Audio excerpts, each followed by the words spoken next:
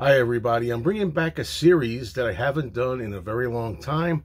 It's going to be called First Time Vinyl Spins. And it's not always going to be vinyl, sometimes it'll be CD. And if it's a CD that I'm listening to, or a number of CDs, I'll put that in the title, First Time Vinyl and CD Spins. This is where I kind of like break out of what's familiar to me, you know, the stuff I usually listen to, when I try something a little different. Sometimes it'll be albums that I actually own that I have yet to spin. Sometimes it'll be albums I buy just to check out.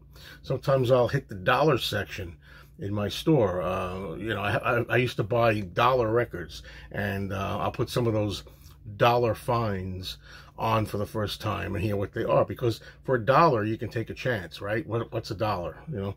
So this is really giving my impressions of 4 albums this time on vinyl that I heard for the first time, and at the end deciding whether or not I'm going to keep the album, whether or not it's worth having in my collection, if I think I'll revisit it or not, and so forth. So let's start with this. First up, we have the Kinks, You Really Got Me, US album in stereo. And as I always say when I talk about the Kinks, I am a Kinks fan, meaning that I like the Kinks, like them a lot when I'm talking about their big hits, the songs that everybody knows. I like a lot of the big Kinks songs. I think I've said many times I can have maybe 2 compact discs worth of hits, and I always listen to those. And there's some other songs, maybe a little lesser known, thrown in there too, from the 70s and things that I like. I like up to the early 80s, up to like Come Dancing, Don't Forget to Dance, songs that were popular in I think around 83. But this particular album, the first time I heard the whole thing. Now, of course, I love You Really Got Me. It's a classic, of course. Some people say that could be the first heavy metal song. I'll leave that up to you to decide. And, of course, I know that song. And also, there's a song here that I really like called Stop Your Sobbing. And I would dare say that Stop Your Sobbing is not one of the Kinks' big hits. So there's one that I liked for a while that was an album track. But I discovered that song through the group The Pretenders, Chrissie Hynde and her group. I know Chrissie Hynde had a relationship with Ray Davies. Now, the thing is, I much prefer the Pretenders version. I think having a sexy woman singing, "It's time for you to stop your sob," you know, this is what you have to do to make me still want you. You know, I think that is really exciting and, you know, touching, and it really hits my core. I like the Pretenders version of Stop Your Sobbing better. I heard it first. I became familiar with it first in the 80s. And the Kinks version is good too, of course. It's the original, but I prefer the Pretenders version. Beautiful Delilah is good. The song that really stood out on me on this album on first listen was the second song, So Mystifying. It's a really good, kind of jaunty rock song.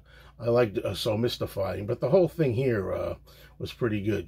Just Can't Go to Sleep, A Long Tall Shorty, Cadillac, Bald-Headed Woman, Too Much Monkey Business, of course. I wouldn't say the Kinks version of Too Much Monkey Business is the best version I've heard. I've heard the Beatles do it, and I've heard Chuck Berry, also heard Elvis. I think those versions are pretty good too. I don't know who I'd say was the best on that. I've been driving on Bald Mountain and got A Love If You Want It. Good album, good solid rock and roll. Not a great album. I wouldn't call this a great album by any stretch. But hey, this is rock and roll. This is the Kinks. This is British invasion stuff. I'm keeping this, of course. And my goal is to try to build up my Kinks collection. All right. Next up, we have an album by The Toys. The Toys sing A Lover's Concerto and Attack. Now, first of all, I was at a record show some time ago. This is going back a ways now.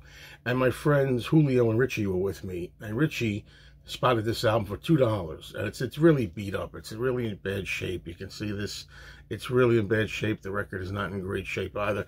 But he said to me, "You really should try this, Joe. I know you like the Supremes. I know you like girl groups, 60s stuff. You'll like this." He says, "If you don't know this, try this." And I took his word. Now, first of all, when you see beautiful women on the cover looking all alluring, yeah, I mean, right away. I mean, I'm a lot more apt to want to try, for some reason, I'm more apt to try female singers, new music I haven't heard from females rather than males. That's just my thing, you know. I'm funny that way, you know. I like women, you know. But yeah, this album I put on and I liked it. Richie was right. I did like the album quite a bit. And the song "A Lover's Concerto," that's the only song I recognized when I first heard it. I knew that song for my whole life, but I didn't realize that was the name of it, "A Lover's Concerto." And of course, it has the opening line, I think it is, "How Gentle is the Rain."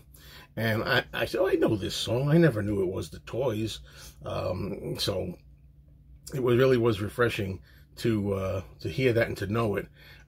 So that was good. Yeah, I like that song. And right away, I like the first song, "Can't Get Enough of You Baby." That's the first song.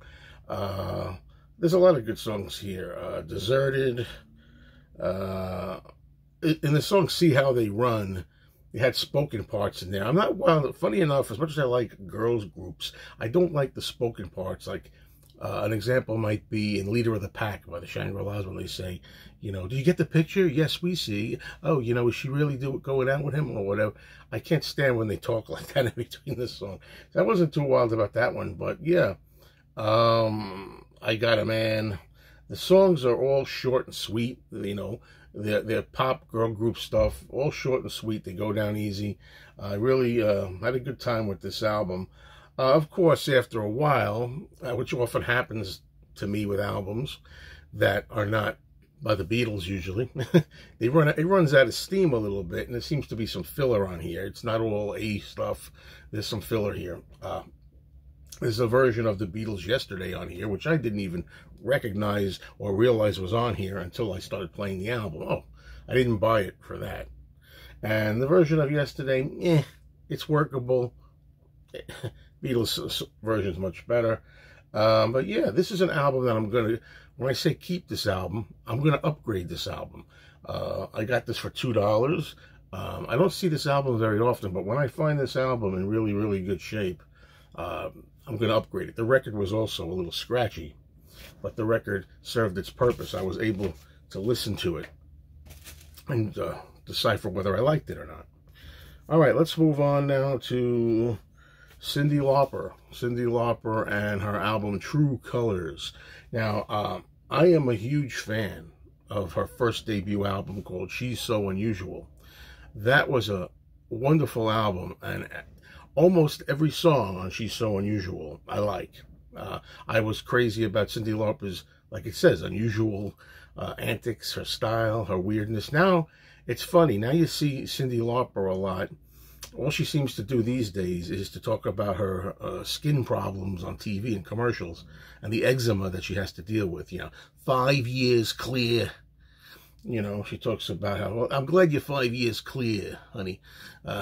Good to hear that. However, when it comes to this particular album here, "True Colors," I like the song "True Colors." You know, that's why I took a chance. I loved her first album. Why not this album? I'm not going to keep this album. I'm probably not going to play this album anymore. It was okay. It's nothing I want to hear again. It didn't really knock me over. I would say that, you know, she doesn't sound as unusual on this album. You know, whatever it was I liked about the first debut album is kind of lacking on here. You know, Cyndi Lauper is not really very unusual or weird here as she was. Although it comes back in one song. I forget, I have some notes here that I took quite a while ago on this. I think the song 911 or 911 sounds more like the crazy Cyndi that we know from "She's So Unusual." Pee Wee Herman, I think, is on 911. It's an unremarkable but harmless, you know, kind of nothing album. I would say nothing really leapt out at me except for a song here called "Boy Blue." I think I like the song "Boy Blue," if I remember correctly. It's been some months since I listened to this. There's notes on the back here that I'm just reading from. Nothing bad here. You know, there's nothing bad on this. It's just nothing really stands out. The only one was the song "True Colors," and "Boy Blue" really stood out to me. There's one song, I think, with the Bangles on one, and Billy Joel on another song. And, let's see, What's Going On. You have side 2 opens up with Marvin Gaye's What's Going On. It's okay, you know what I mean? There's a cover here of Iko Iko by Cyndi, which is kind of too short to really gauge how I felt about it. I wish it was longer. But, yeah, you know, it wasn't a horrible listen, but it didn't win me over. It didn't bowl me over. I have no desire to play it again, to tell you the truth. And finally, this artist here, Gordon Lightfoot, I had an album that I picked up for $1 some time ago. $1 album. For $1, why not? I mean, I know I love his big hit, Sundown. Sundown is a really, really great song. I have the 45 of that.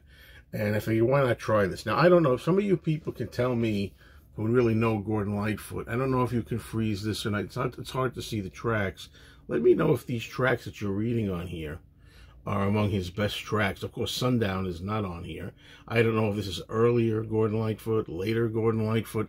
I really don't know how much these are representative of his catalog, how good they are, but I would say I enjoyed this record. I enjoyed it. Very mellow throughout, acoustic, simple. The main thing I can say about Gordon Lightfoot is I really like his voice. His voice is easy to listen to. It makes all the songs listenable. I enjoyed this throughout, but it's funny. You might be surprised that I don't know if I'm going to keep this, because although I enjoyed it, and it was good, it was still kind of laid back, and you have to be in the right mood for it. And if you're in the right mood, this will really affect you. But I just don't see myself going back to it. That's what it comes down to. You know, I did like it for one listen. Nothing here knocked me for a loop. It was pleasant. But I just don't think I'll listen to it again. I want to know out there if there's better Gordon Lightfoot stuff, or is this the best? It's all his stuff kind of in the same vein. I mean, really talented man, I could tell that. Let's see. I really like Go Go Round. Then you have like some mellow stuff there. Yeah, I like the song For Loving Me. Black Day in July was more up-tempo. I liked the song Did She Mention My Name, but there was nothing here that I listened to and said, oh, I know that song. That was a hit. So I don't really know what this album is, but it was good, but just nothing I just want to hear again.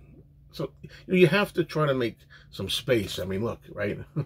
I mean, you have to make some space. No use clogging up stuff with stuff you're not going to listen to, good or bad or indifferent. So, yeah, that's my feeling on Gordon Lightfoot. All right, everybody. Thank you so much for watching. And let's hope there's another one of these coming in the not-too-distant future. Talk later.